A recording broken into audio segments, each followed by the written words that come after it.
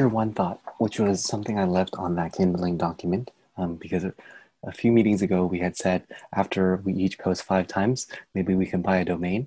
But if I'm serious about uh, helping other students also think about what becoming content creators are, which I am, um, I'm not so worried about the domain.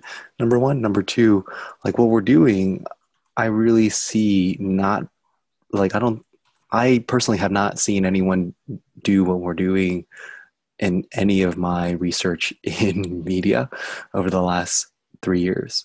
Uh, so I think what we're doing really can inspire some other people to do the same thing, right? To find genuine conversation, to document, and to think more deeply about themselves and their education. So this is exciting. Yeah, I'm with you on that.